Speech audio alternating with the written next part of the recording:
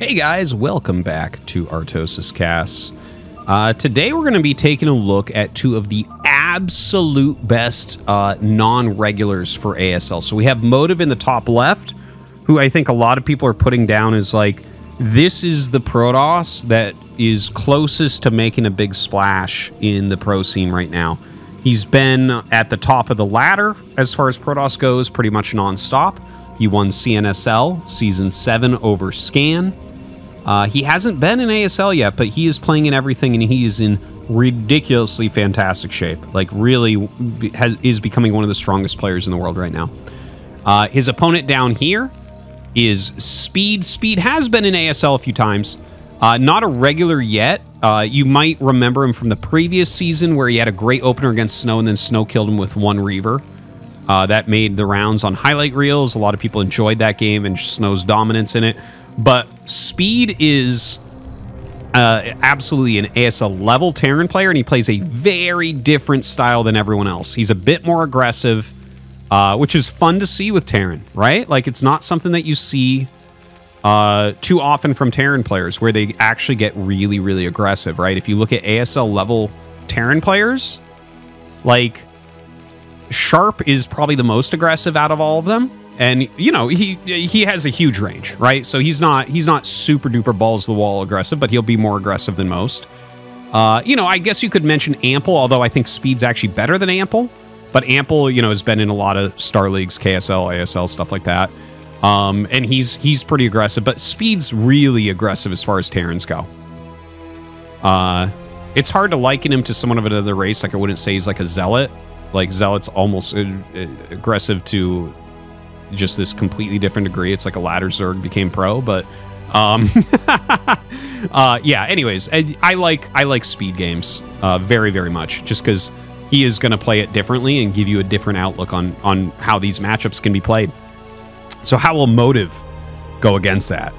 Because Motive is like, dude, I feel this like brimming excitement as the ASL quals come, you know? It's like they're going to be here before you know it. And like all these players, like there's a lot of players that are practicing really hard right now to try to get in, and it's a big deal for them. You know, ASL is really all about prestige. It's not about prize money. It doesn't have that good of prize money, but it's like, that is how you show that you're one of the best in the world and that you're deserving of like viewership for your stream, which is how everyone makes their living in StarCraft 1 now. So like, I feel this excitement for everyone, and I feel the excitement as they are practicing for this, and we're excuse me, seeing the activity on ladder. But there's going to be a lot of heartbreak. There's so few slots, right? 24 people are going to qualify. There's 4 that get seeded in from the previous season, so only 24 qualifier slots. And there's players that, you know, no matter what, will make it in. You know, there's a certain level of player that didn't make top 4. That is just like, yeah, you know, there's players that every season they're going to be in, you know, Mini, Rush, Hero, Sulky. Well, I mean, a bunch of these guys are seeded already, but you get my drift, right? And then you got people that it's like, well, you're going to have to be a real badass to knock out Light, right? Like, Light's probably just going to make it no matter what, in Snow, right? And that type of thing. Anyways, it is an exciting time. Now, this was an eBay block, which you don't see too often. You know, you only see it normally against Proxy Gate, but he throws down the eBay block, and that slows him a little bit. So the command center versus Nexus timing is exactly lined up, and it wouldn't have been without that eBay block. Notice that he has made the 4 Marines. He has a Vulture out in the map. The SCV gets picked. Pulls this Vulture to the side. He might dart back up and see if the Dragoon moved, but I don't think so. There's no reason for the Dragoon really to move. In the meantime, the 4 Marines kind of keep this back. As range finishes, he can actually kill this. Now, I have to show you something, okay? So Speed here is throwing down an armory, 1 factory armory. This is not actually very popular right now. A lot of Terrans don't like this off of factory expand. But look at this, okay? Citadel and Robo. Now, I didn't know he was going to make Robo. I saw the Citadel pop up here. And I wanted to talk about bad DT rushes, because I've talked about them a lot in Flash games, where some of his builds I look at and it's like, yes, a very suboptimal DT rush would be very strong here against him. If someone like Motive wants to mix in weirdly timed stuff. Like a DT drop it's actually not a very popular build at the pro level, but very popular sub-pro level. Ooh, a little trade there. You know, that's kind of an interesting thing in and of itself. And look at this, he's doing like a marine vultures with mine push. What a weird play here. But look, he's trying to get the mines down and deny this base. And he's doing this off of no tanks and no defense. He doesn't have a bunker. He doesn't have mines at home. He's laying only offensive mines. He's attacking across the map with the Marines and Vultures. Anyways, a very strange, very different play here from Speed. But yeah, what I was trying to get at is like, if there is room for a player to come in and do things like heavier DT builds. Like, you can't do it every game because if people know you're doing DT builds, it's easy to beat. But like, if someone's willing to come in and do builds like this, I think that there's like a spot in ASL for someone like that, where you're getting a lot of wins where the current Terran greeds are not necessarily good against that, right? These more ladder-esque builds. They can be strong. Like, look at this. He's going DT drop into Reaver. Oh, dude, the scan. The scan sees literally everything. eBay gets started immediately. He'll bank up his scans so he can block the first DTs coming over. Hopefully. And he's going to have one scan to start. The DTs, if he does this just right, the DTs actually can do some damage here. He's going to have to, like, pick up. If he can save a DT, it's amazing. He's going to have to spread them as well. It's important to spread. There's going to have to be an insta-scan. Oh, dude, the Goliath was brilliant, actually. That was perfect. See, he forces a shuttle away. Now he'll scan. He'll get one. The other one's going to live, though. Okay, pulls that one away, but we're close enough to another scan. We're like 6-7 seconds away, so he actually has enough here. And he did all this without a bunker, man. Oh, my God. Speed is so fun to watch. All right, he should just bring this down and clear that. In the meantime, Motive is... you know, clearing those mines, getting ready for his base. Oh, he wasn't in position for that. Woo! Ah, he made it. Oh, no! He got it just at the very last shot. It was going right out of vision range. So that was actually a little bit sloppy. But yeah, this Sim City, excuse me, not very conducive to catching a DT. Actually, probably, this is actually kind of a good learning moment. You should probably, against Protoss, put something here to block running behind. Because that happens to Terrans, where like you try to scan and your units are in a bad position and the DT just gets out. And that can lose you the game sometimes. Okay. So from here, we have 4 gates, speed on the way. The DT drop didn't do well for Motive. Speed on the way. Well, I guess so as well. He is moving out. But I'm talking the shuttle speed upgrade. What am I looking at? Dude. Speed really plays his own game. You can't accuse this guy of being a meta follower at all. So, this opener that he's done, this is an upgrade. It's turning into upgrade Terran, right? He did, like, no bunker, right? Quick comsat scanner and armory, and he did, like, Marines and Vultures attacking up here to get mines into good positions. And he's on 2 factories, right? Going upgrade Terran. And making a 3rd command center on location off of 2 factories with only 1 add-on. And he's going 2nd armory. Like, craziest greed ever. Now, it's gonna work in this particular game because of what he's against. This is such a teched out play. There's almost no units for Motive. It's just tech units. So, like, yeah, there's potential for him to do damage here as well, obviously. Right? Like, we see this is out of position for speed a little bit. He's running some Vultures around, whatever. Those aren't really doing anything. The Reaver is actually having some real potential here. Ooh, good thing that dudded. And this one's going to dud as well. He is making a Wraith to help push this out. He's actually only got 1 of his armories going for the 2-1, so that's a little bit painful. Okay, catches this DT, so that's something at least. The Reaver... Oh, my God. Okay, that could have been a better shot, but it was still pretty good. Ooh, 3 health, and he's got to get out. Wild, wild. So not the best defense against that. You can see some of the reasons why no one really plays like this, but, you know, Speed can do what he wants.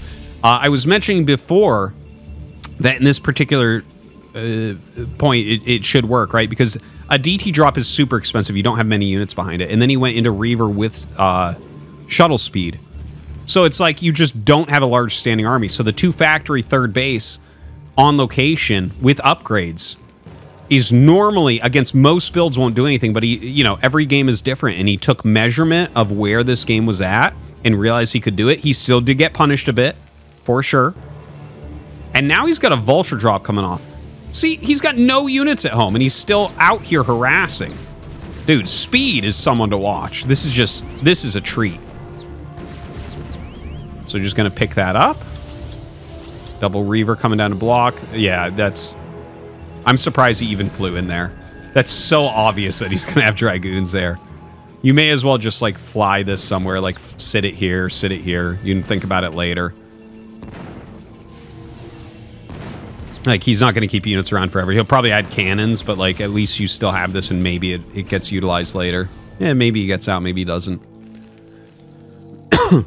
This Vulture running down here, I think, is to just watch for Dragoons so that he has a line out. That's my guess on that. But it could be watching for, like, counterattacks coming through as well.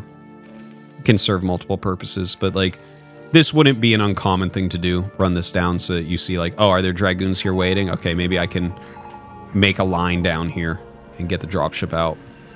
All right, Speed Shuttle with Zealots going this way. Reaver's going this way. Very, very weakened one. He might want to swap what's in those two. Some high-value cargo for sure. 2-1 still on the way here. Adding more facts. So he's really getting that factory count up. 53 SCVs only, so he's not really up to where he wants to be as far as that worker count goes.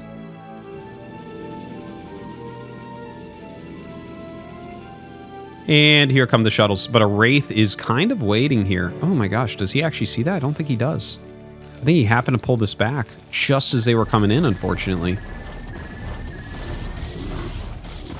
All right, so good flyby there. The high-health Zealot shuttle actually tanks all the shots for this Reaver shuttle come in. Oh, he loses the shuttle. That makes it so much easier to clear. But he does actually have a Wraith as well, which could have helped against that. Reaver's just microing as best they can in this tough situation, trying to kite a little bit, trying to get a few good shots. Hey! Actually, excellent shots, and he's going to kill that tank as well. Oh, or... Well, he actually draws the shot to the Zealot, so that's nice. So still that Reaver alive, being very, very annoying over here. Yeah, I mean, not bad considering. Considering he had a Wraith that was very close to where the shuttles were flying in. He had a second turret making. Does a good job. This dropship's still over here. Looks like he wants to do something, but there's nothing to do. Maybe you just drop out the Vultures and have them scout the left part of the map, something like that. Motive now. Let's count. It's got 1, 2, 3, 4th base, and 5th base on the way. And of course, the 5th base is always this kind of important moment where Terran needs to make a choice. Now, unfortunately for Speed, he's gotten pretty far behind from the harassment of Motive. Even though that DT drop was pretty ineffective and Speed's opener looked very good, you know, the drop that came in with the 1 DT and Reaver did really well, and then that drop that we just saw did pretty well. He's on 42 workers, just now starting to rise above that again. This is like sub 2 base economy, and he's on 3 base, and he's playing against a 76 probe user that's going to 5 base. So what I see and I don't see here, what I see is Motive in a dominating position, and what I don't see is an attack opportunity for Speed. So I think Speed's decision is already made for him, that I believe he just has to make another command center. And the problem with that, it's not a good choice, right? Like, if he wants to try something else, I absolutely understand because it's a tough position. He's actually killing a lot of probes. This is kind of a cool move. Although the probe count is still completely fine. You can play mid-60s. But anyways, if he makes another command center, the game slows dramatically. And it's like a maxed Motive almost right now against like 110 supply. So if he makes one, it's like Motive can make 2 more Nexuses. He could put down Stargate and go Arbiter, or maybe even start Air Attack and a Stargate to have a potential carrier switch later on. And he's just going to get a huge bank, right? He's going to be maxed out, and we're going to see, like, by the time Motive can do anything, 3-4K bank perhaps, or maybe he comes in, tries to bust. And it looks like that is what he's going to do. Speed's shuttle's full of zealots. Storm's coming out over here. It's a good spread from Speed. Speed's going to hold this attack. But the attack is still pretty effective. Ooh, that's an excellent storm up on the high ground there. Excellent, excellent storm. Another one's going to hit too. Yeah, pops 2 tanks with that one.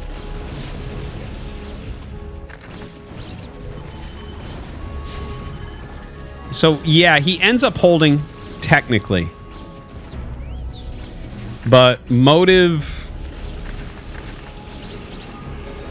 Yeah, Motive has done what he set out to do. The worker count is still like mid-40s, right? So like really crappy economy. The army is even smaller than before, right? We're 20-30 supply below what Speed was at before, so like still no attack. He's getting 3-2. That's the only positive thing here for Speed. And now you can see Motive is just like, yeah, let's make some nexuses. There's no way he can be attacked. He's got... The world is his oyster. You can add some more gates. I feel like it's smart to either start +1 or maybe even start a Stargate, even if you're not going to use it. I think just the price, the amount of pressure that puts on Terran, and Terran has to just continually scan looking for those tech switches as well. I feel like something like that could be a nice add. Not that he needs to do it. This looks like something that Motive should be able to very straightforwardly, you know, come right back into this game, basically. Well, not right back, but finish this game very cleanly, is what I mean to say. Catches that dropship. Speed is really trying to put together some harassment. His unit count is so low. Is he going to try to expand down here?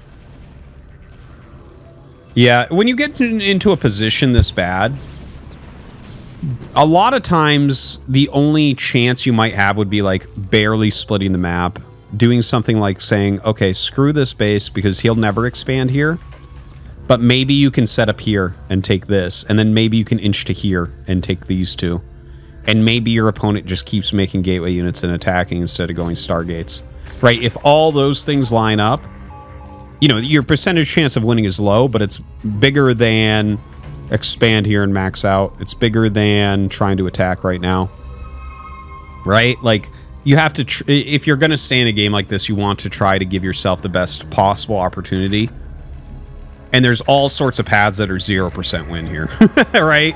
Whereas this path, I'm like, yeah, maybe 2% of the time a player of Motive's caliber just decides to go ape mode and refuses to tech switch and suicides enough armies that maybe you can come back. Not likely, obviously, not likely. So he starts to come in. See, he's being careful about it, too. He's clearing turrets, he's clearing mines. You can tell that Motive's very serious about his practice right now. Starts diving in with that exact same shuttle layout that we had before. Excellent size storms. Dude, SCVs dropping down. Oh my god, just nothingness. This setup defensively is so strong here, but just not even close to enough. And I think we might just see GG. Looks like a counterattack coming in, but there's no way. There's too many size storms, too many gateways. Gateways going up over here as well. Northern Nexus getting ready. Maybe if there was 0 size storm or something like that. GG is called. You know, that was a fun game. Like, Motive definitely took control of it. I liked how Speed tried to be greed. You know, that third base on location. The quick armory builds are very tough to pull off right now. Even Flash is not even touching those with a 10-foot pole at the moment. Anyways, guys, I hope you enjoyed this game. Thank you very much for all the support. Make sure you subscribe, and thanks for watching.